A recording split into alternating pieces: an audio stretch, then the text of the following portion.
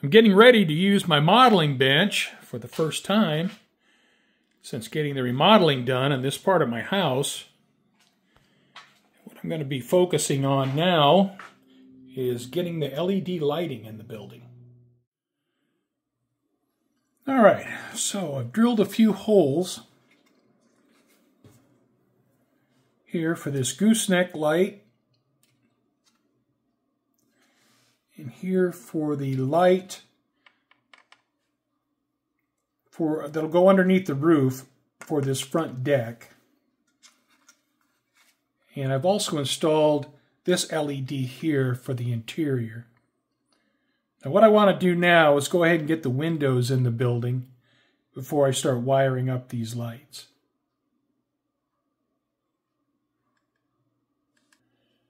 If you watched my video from a few weeks ago on designing your own LED circuits,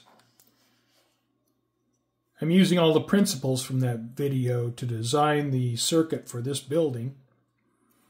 Here I have a 1/2 watt 500 ohm resistor that I'm going to use to limit the current on 2 of the LEDs. Now, using Ohm's law, I've determined that the power through this resistor will be approximately 100 milliwatts, and this is a 500 milliwatt resistor. So I have plenty of overhead with the resistor. Now I'm going to take some 26 gauge leads here, get that stuff soldered into this board as well as the resistor. All right, I'm going to use a micro brush to apply some flux.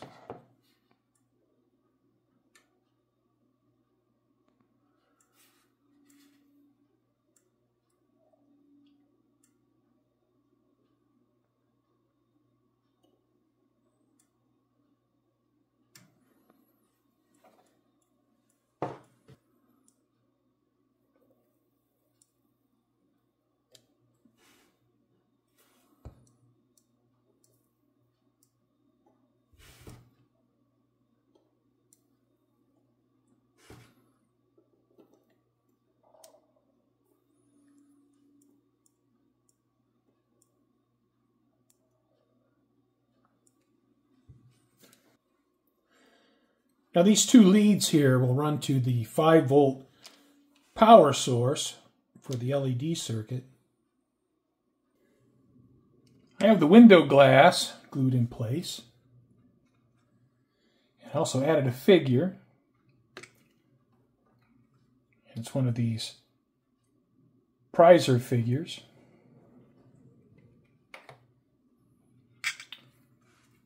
So you can see the figure through the window there, and also through the window there. What I'm going to do now, you can see I have my LEDs, my internal LED right here. Now Paul, one of my regular viewers, suggested I get some Mylar. Thought that was a pretty good idea, so I did.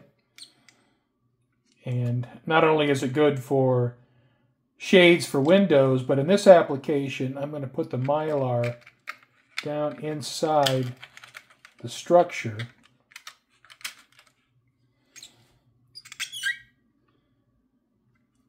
Which will hide this part of the structure. But I think it'll put a good backdrop to the inside of the building here, so when I light it up, you're not going to see all of this in here. So it's a bit of a view block. So I want to get that glued in place before I install my circuit card for the LEDs. Time to get these LEDs soldered up.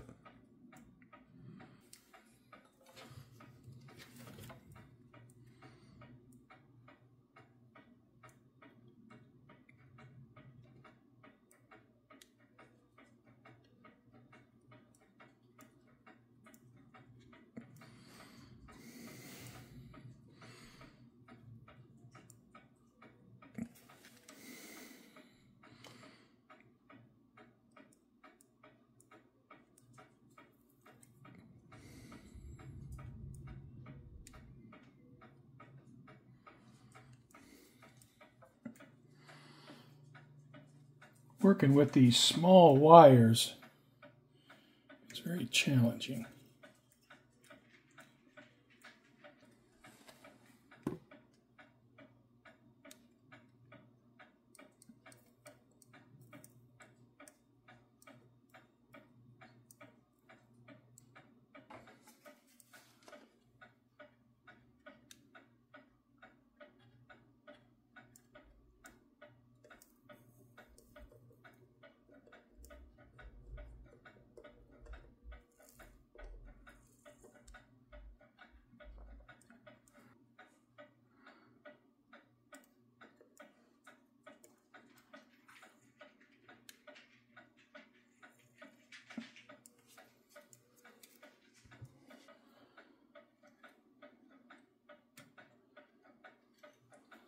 Okay, hopefully that's it.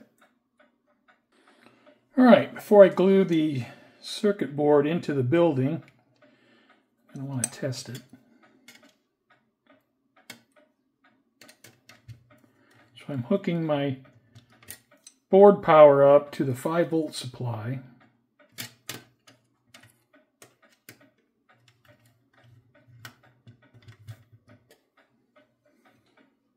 Plug in the power supply.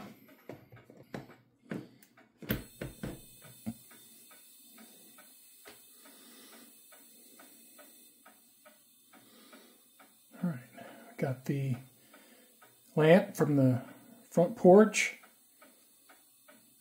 Got the dock lamp.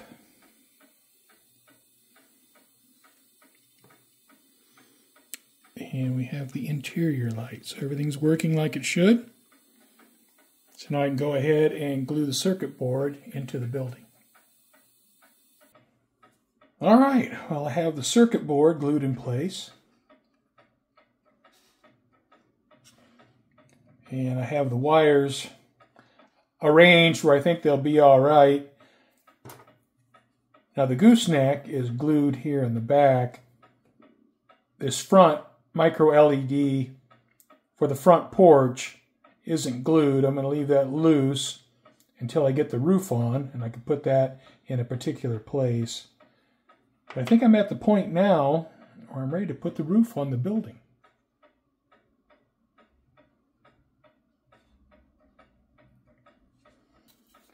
So I have the two roof pieces. I have this piece that is whole from the original kit. And I have this piece that I cut since I sectioned the building. So I'm going to go ahead and glue those on now. I have the roof glued on. The Blair line Greene's Feed and Seed.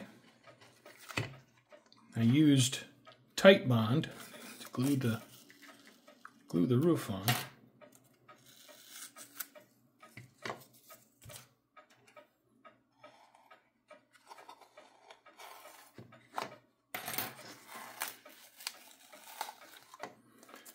Now I haven't quite decided yet what I want to do for roofing material. I could use the masking tape and have like the rolled asphalt roofing. I've also been thinking about maybe doing like a metal roof using styrene. So I haven't really decided yet, but I'll have to make that decision very soon, like next. You can see what the building looks like with the roof on. And you might remember when I was putting the circuit board together that I soldered all of the LED wires into the circuit board. Now with the DPM building, I used screw terminals to attach the LED wires. Now the reason I didn't do that in this one is I don't have any access to the inside of the building now. Whereas the DPM building, the bottom of the building is open. This building is completely closed off now, so I don't have any access to the inside of the building. So I didn't want anything coming loose. So what I think I'll do now is, since we have the top of the building closed off, I'll go ahead and turn the LEDs on, turn the lights down, and see what it looks like. Now you can see here where the leads for the 5-volt power come out the bottom of the building. And of course, once this is mounted on the layout, those wires will go just directly down into the benchwork. So now, I'm going to get it hooked up to the power supply, and we'll turn the LEDs on. Well, I'm really happy with the illumination level with the LEDs. And if you watch my video on designing your own LED circuits, you'll know that I run my LEDs at about 10 milliamps. I think that illumination level is just about right. So I'm pretty happy with that.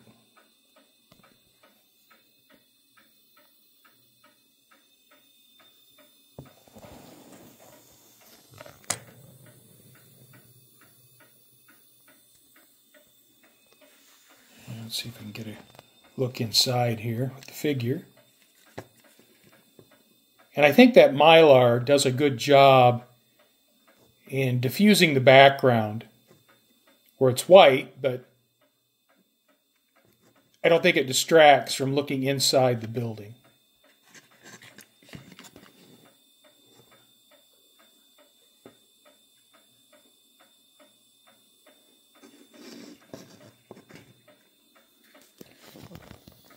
Now I got light coming through the top here, but that'll be taken care of when I get the roofing material on.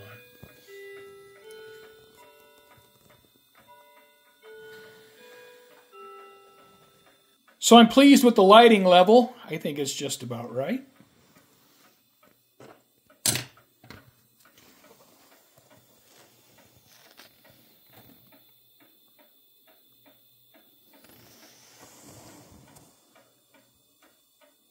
So I think that's the end of part 3.